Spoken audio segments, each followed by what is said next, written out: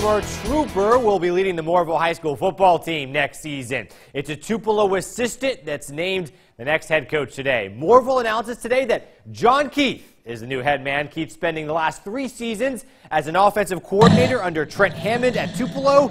Former Moorville head coach Kevin Austin decides to step down after 9 seasons at the helm. He's the Troopers' winningest head coach in program history, making the playoffs in 4 of the last 5 seasons, a feat Moorville had never achieved. Keith is a 1997 Moorville graduate. He's also coached at Amory, Shannon, and South Haven. He says he's extremely excited about the opportunity.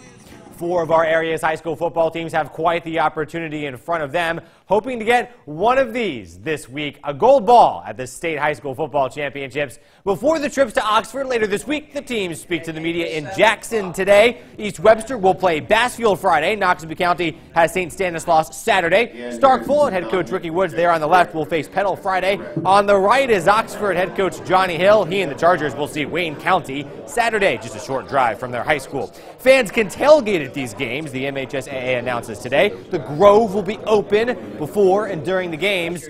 Also, the Walk of Champions will be done by these teams, just as Ole Miss does, just like the teams do a year ago in Starkville with the Dog Walk. Pretty cool there. Oxford's Hill talks today about keeping up with Wayne County offensively and about it being his last game as head coach before he retires.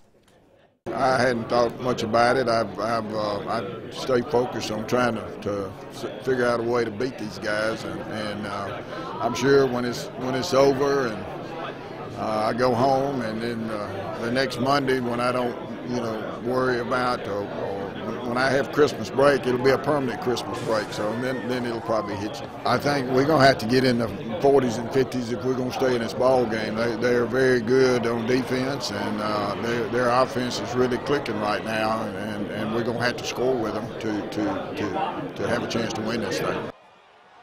We'll hear Al Hill jokes with the media coming up tonight at 10. WCBI's family of networks will broadcast every championship game. East Webster will be on My Mississippi, Starkville's game on the CW, Knoxville County, the CW Saturday, and Oxford on My Mississippi. The full schedule there is on our website, WCBI.com.